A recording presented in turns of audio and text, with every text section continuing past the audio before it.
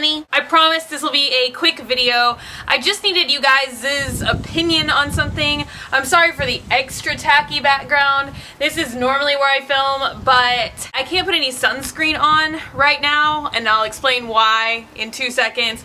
So standing out in the direct sunlight today would just be like the stupidest move ever, and I hope I'm not already sunburned, because it literally takes about 2 seconds for the sun to just scorch my flesh. Okay, so I'm sure you all know by now that Betsey Johnson is tragically going out of business, and I do have a haul for you guys, but I was waiting for this dress to come in the mail to me as part of the haul, and then I got it, and now I'm making a separate video because I don't know if I want to keep it or not. Everything else I bought, I got in store, but this piece they were unable to get shipped to my home store. That maybe doesn't make any sense. I don't know, we always called it the home store, kind of like I'm an alien, it's my home planet. It's my home store. They were unable to get this dress in the home store for me because the only place that had it was Soho in New York, and they refused to send it to us for some reason. I don't even understand. I had to pay a lot. Wow. That was so embarrassing. I'm glad I have on shorts underneath this dress. I had to pay a lot more for this dress than I did any of the other pieces. The whole situation really sucks. Basically all the merchandise was bought out by another liquidation company, and so the sale that I thought I would be able to get, I wasn't able to get, and the whole thing just kind of really sucked. So now on to this dress. I did have to get it online, but I really loved the pictures of it. It's called the It's either called Feed Me Cake dress or the Feed Them Cake dress. Her whole last collection was basically a play on Marie Antoinette stuff, and I've always loved Marie Antoinette stuff a long time, ever since I started reading Alexandre Dumas when I was a kid, and then I got into the whole Three Musketeers thing, and then it translated into something else. Then I was obsessed with like the French Revolution, and then I got into Napoleon, and so I don't know, it really appealed to me in kind of like a historical sense, and a lot of the detailing really appealed to me, and I almost even thought that I could get away with getting it and using it for a Halloween costume. I don't even know what I was thinking. It's also kind of a piece that I feel I could really wear casually.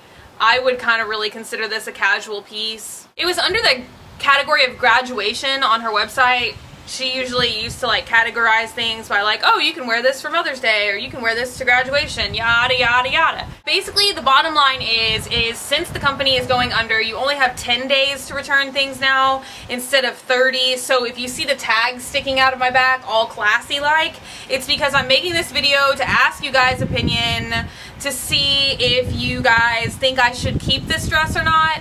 I'm not really sure if it's that great with my coloring. Maybe I need to go get a spray tan before I wear this. I don't know if it just like washes me out or what. I just chose to wear MAC's Snob lipstick because I kind of thought maybe I would keep it really kind of like a whole demure thing, but not really completely washed out. I don't really know if I succeeded with this.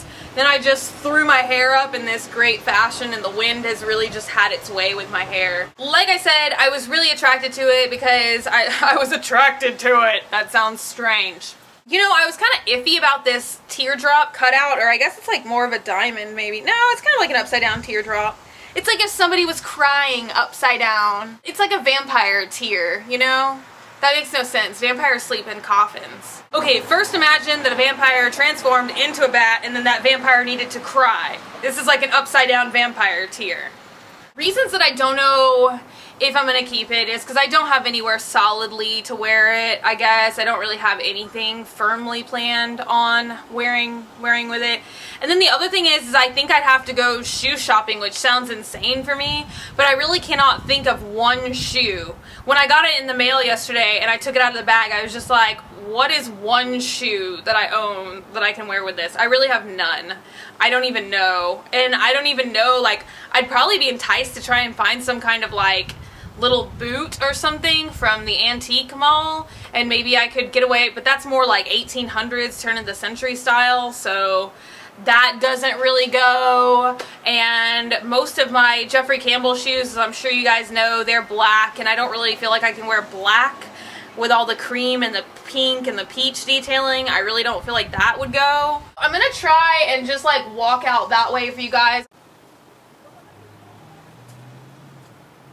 I'm gonna try and like walk on my tippy toes.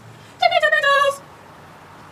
I'm kind of like walking like in crooked tippy toes too. I'm like, can you see it? I'm a drunk giraffe. Don't judge me, I am as barefoot as Shelby right now, for real. I guess I'll just get a couple more like frames so you guys can try and like see the dress. You know, I don't really feel like y'all are getting too much of the skirt, but the skirt really just falls plain. There are a couple pleats, but I don't really feel like that's that big of a deal. I kind of always feel like most Betsey Johnson dresses, all the focus is on the bodice, and then the skirt is just kind of usually very plain. Lace detail. There are the little tassels I was talking about.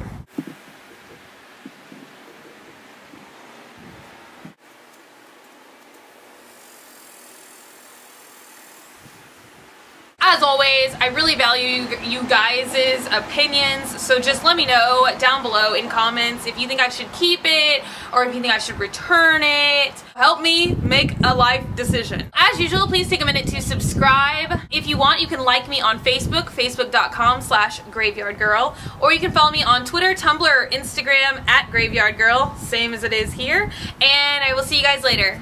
Bye!